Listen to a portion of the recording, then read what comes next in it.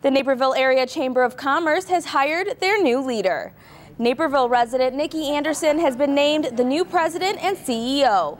Anderson is a member of the chamber and is the first leader to have owned a small business. I love to inspire people to greatness, and this is a perfect opportunity to, work with the board, work with the staff, and inspire our members to help them go to the next level. That's really the job of the Chamber of Commerce, is to give them the tools that they need to take their business from good to great. Anderson plans on spending her first few months getting to know the chamber's members and their needs. Her first day will be February 3rd.